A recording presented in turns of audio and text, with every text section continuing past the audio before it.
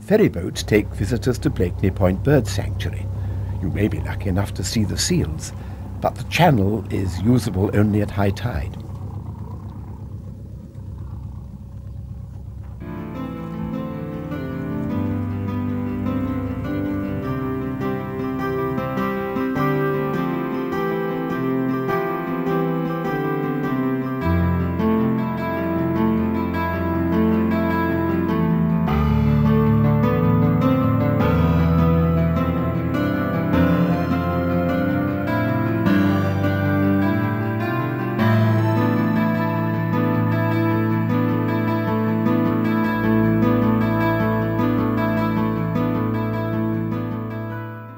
Blakeney was an important medieval port and a bustling home to sailors, fishermen, sailmakers, boatmakers, importers and exporters.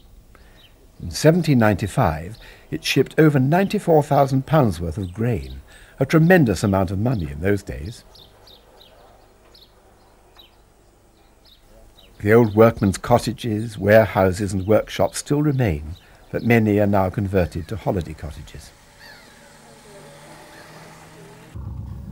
The sea, ships, wild fowl, and a fiddler and his cat said to have been lost forever in one of the smugglers' tunnels. And now his music returns to haunt the marshes.